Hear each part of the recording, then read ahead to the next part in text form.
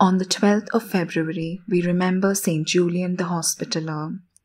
The legend of Saint Julian was among the most popular stories of the Middle Ages and led to churches and hospitals being dedicated to him throughout Europe. Despite his popularity, however, we know nothing certain about him, including the dates in which he lived.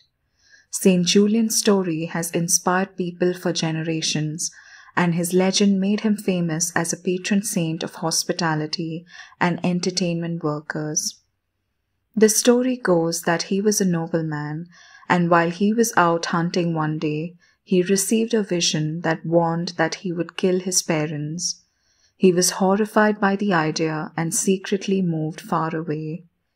He came into the service of a king and grew to be a trusted advisor, marrying a wealthy widow and gaining knighthood.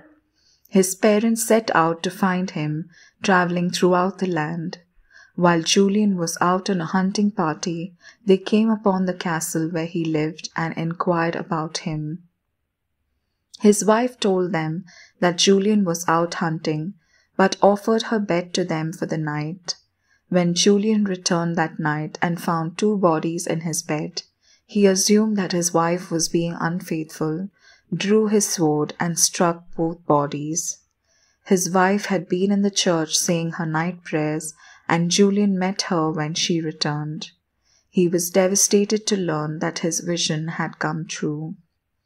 He resolved to leave and give himself to the service of others until he gained assurance from God that he had performed a fitting penance for his sin. His wife joined him, and they travelled until they came to a river crossing. There they built a hospice to welcome weary and sick travellers, and Julian assisted people in crossing the river. After many years, the legend continues. In the middle of one night, Julian heard a voice asking for help to cross the river. He found a leper nearly frozen to death and helped him into the hospice to warm him and give him food. Seeing that the man would soon die from his exposure, Julian gave him the comfort of his own bed. In the morning, Julian woke up to find the man, now shining in heavenly light, ascending to heaven. As he vanished from sight, he told Julian that God had accepted his penance and that God would reward Julian and his wife for the care they showed to those in need.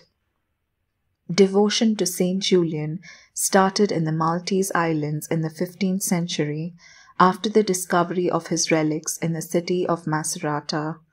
It was introduced by the noble family of D'Astis, high-ranking in Malta at the time, who had strong connections with the Bishop of Macerata. Saint Julian is patron saint of travellers, ferry workers, hotel keepers, childless people, carnival workers, fiddlers, jugglers, wandering musicians, and pilgrims. Placing all our petitions before him today, let us all together pray. O God, who alone are holy and without whom no one is good, command, we pray, through the intercession of Blessed Julian, that we be numbered among those who do not deserve to be deprived of your glory. Jesus, infinite healer, teach me to visit and comfort the sick. Help me always to see you in them and not count the cost. We make this prayer through Christ our Lord.